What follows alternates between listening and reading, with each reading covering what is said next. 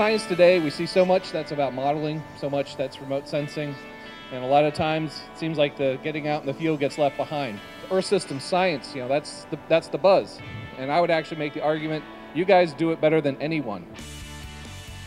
On behalf of all the judges, we'd like to thank all the student entries. It's been a real pleasure to take a look at a lot of excellent science. Third place award goes to Joel Edwards. And Joel, we hope you're going to be a mapper for the rest of your life, because I'm sure that you will. Our second place winner is Russell D. Fiore. And the first prize winner is Chad Carlson. And Chad, we happily and proudly present you with the Brunton Compass. Congratulations. US Geothermal approached my advisor and asked them for a grad student to come up and map the geology of the geothermal system.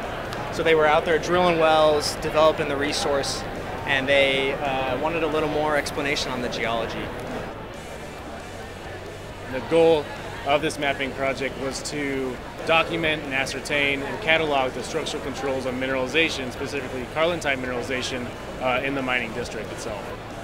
It's a kind of a two-prong attack of both detailed geologic mapping, understanding the structures, how they're linked, along with paleomagnetics to identify where we're having vertical axis rotation of crustal blocks versus just translation of those crustal blocks. We're all from the University of Nevada, Reno, so it was kind of this quick, clean sweep.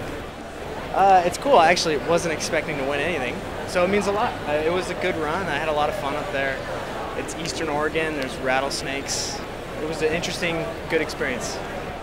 I find it really interesting. I really like doing the field work. I like the physicality of it. I like the problem-solving component of it.